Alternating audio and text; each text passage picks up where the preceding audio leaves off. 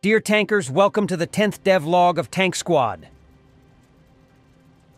We have added yet another Tiger this time. It is a special commander version. We had been planning to add this particular tank for a long time, and while creating the E version, the time was right. Apart from the obvious visual changes, such as the radio antennae on the turret and the hull, we have added a few other details, such as wood beams on the sides, a slightly different layout of the equipment on the hull, and additional links on the front of the tracks, at the height of the plate, where the driver's visor is located. In addition to cosmetic changes, the addition of the command tank adds new elements to the gameplay. This unit type allows us to make a mobile spawn point, much needed when the battle maps are large. The command tank will be most expensive and will be top priority for enemy AI AT guns and tanks. Use it wisely.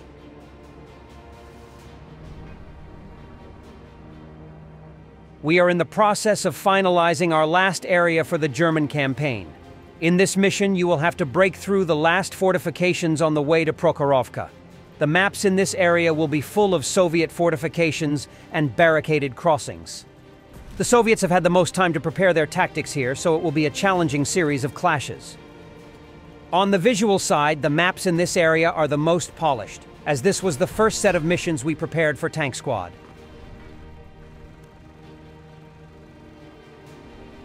Feind beschädigt! Bereit!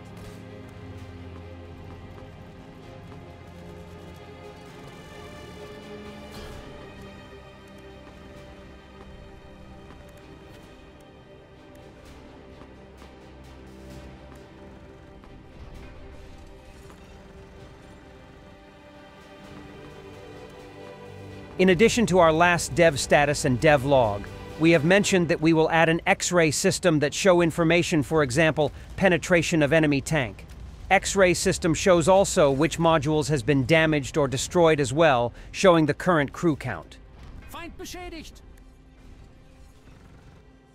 Here it is, a work-in-progress footage showcasing current stage of this feature. Feind beschädigt! Bereit!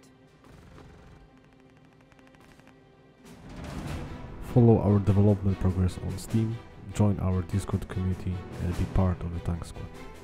See you next time.